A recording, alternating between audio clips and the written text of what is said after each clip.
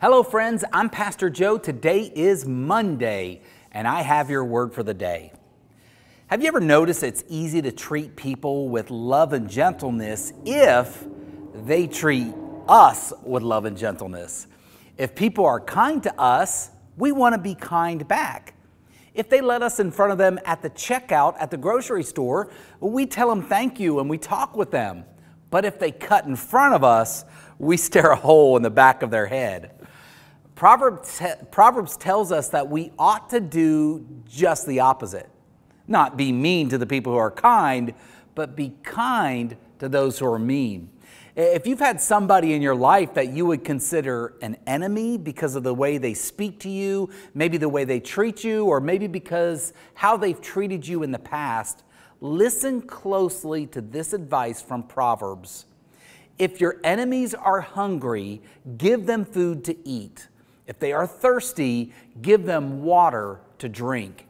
You will heap burning coals of shame on their heads, and the Lord will reward you. See, God does not want us to stare a hole in the back of their head. He doesn't want us to retaliate and cuss them out. He doesn't want us to treat them as harshly as they treated us. Instead, God desires we demonstrate kindness to our enemies, to treat them with compassion. If they have a need in their life, we're to try to help meet that need and show them the compassionate heart of Christ. And when we do that, something happens within their spirit. That they will know that you're treating them better than they deserve. They don't deserve to be treated with kindness by you because of the hurt they've caused in your life, because of the pain that they've caused in your life. And in the midst of the shame and remorse that they begin to feel, they might ask the question, why are you treating me so well? Then you will have an opportunity to tell them about your hope found in Jesus.